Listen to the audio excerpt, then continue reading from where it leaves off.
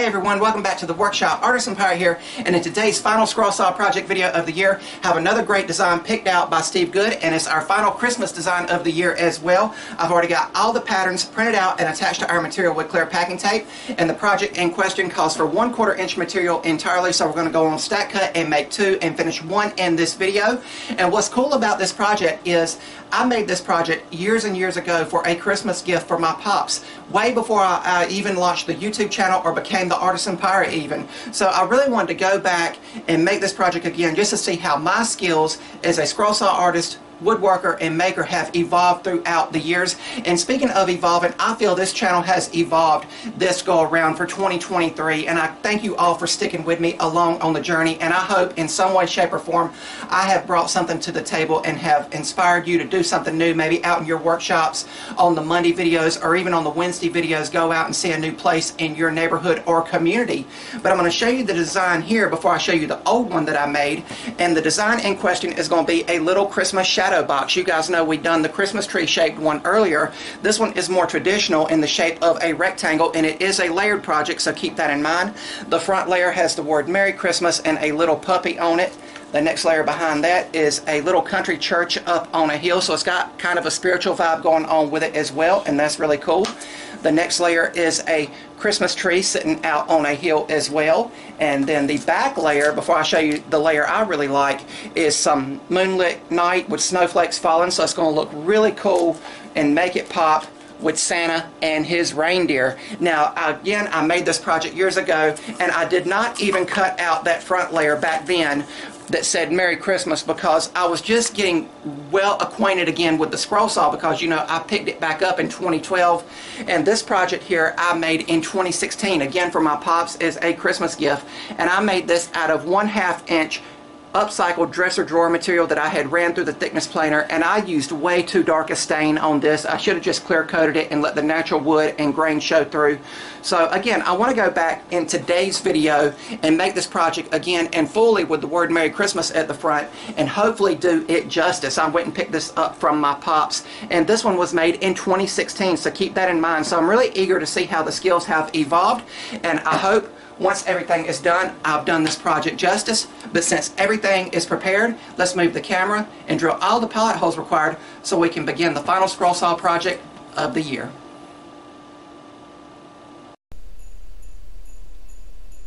And over here on the workbench, I am taking the Seiko Scrollers drill and drilling out all of the pilot holes for internal cutting, and all 5 layers have internal cuts on them. And you will see that I'm using a backer board behind the scroll work to prevent blowout of the pilot holes on the reverse side, and that just helps us locate them when it's time to be over at the scroll saw. Over here at the scroll saw, I am using a number 5 Ultra reverse tooth blade for all of the scrolling on this project, and they will cut through both layers of the 1/4 inch material exceptionally well with minimal chip out, which is always good when it comes time for sanding and finishing.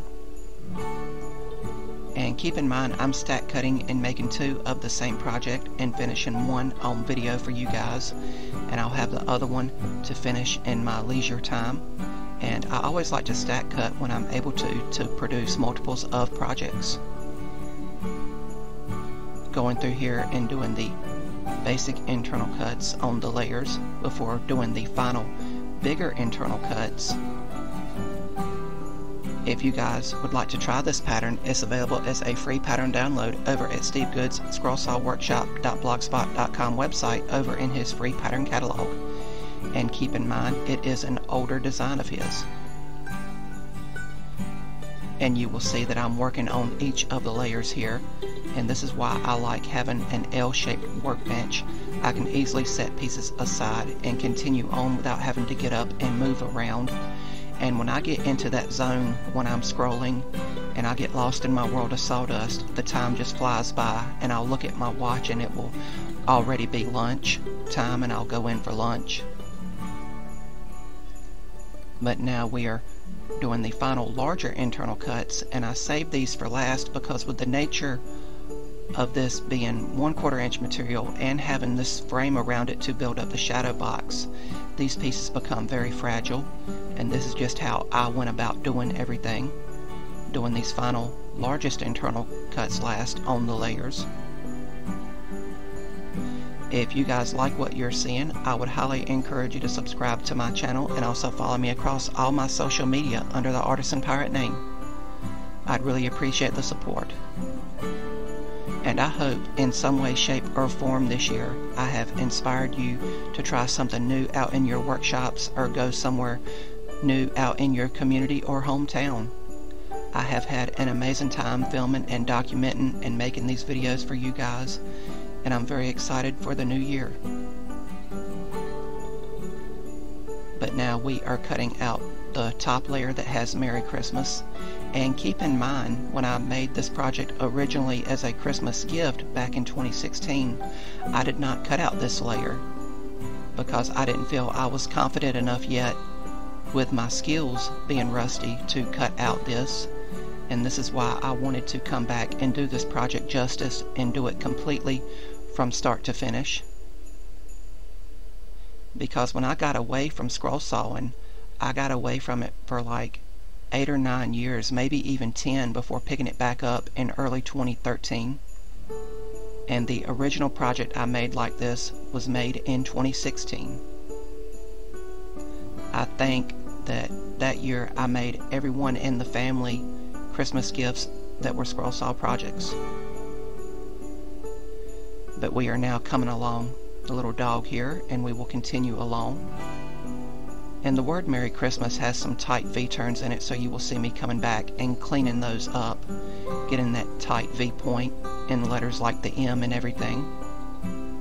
But then it will be time to release all 5 layers from the waste wood, and these are just 4 straight lines. All in all, it took me around an hour and 15 or an hour and 20 minutes to scroll everything out.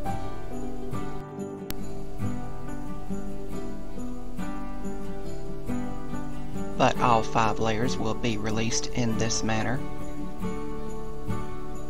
And once all of these cuts are done, all of the scroll work on the project will be complete. We are now releasing the final backer board here. And those snowflakes were very tedious to cut out. I tried to put a unique spin on each one as I was cutting them out to make them all look a little different. But now that all of the scroll work is done, we can move over to the workbench and separate the layers. Again, we stack cutted, so we have 2 projects here. And I will take one of them over to sanding, and I will use 180 grit clean spore sandpaper in the vibrating palm sander and sand the front and back of each piece, being careful with it because they are fragile. I didn't want to break anything. But then it will be time for assembly, and I'm using medium grade CA glue and activator for the glue up here, and I'm using a 2-inch thick chunk of walnut there to help keep everything flush and lined up during the assembly process. You can go about the assembly in any way you like, but this is just how I felt I could keep everything lined up. And after everything was glued up, I still added weight to the piece and let it dry completely and cure for around 5 minutes. And then we went over to the belt sander and flush sanded all 4 sides, just in case I was a little off on the cut line.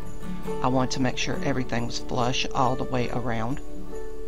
But then it was time for staining with Minwax wood stain, and this is golden pecan, and I like this shade because it's very light and allows the natural grain of the wood you're staining to shine through.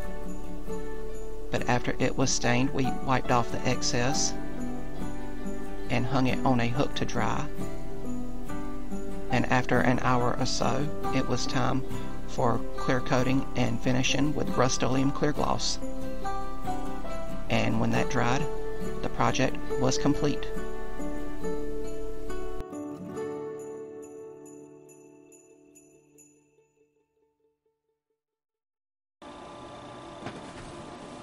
And here we have the completed Merry Christmas shadow box cut out completely on the scroll saw, and it finished up amazingly well with some beautiful detail.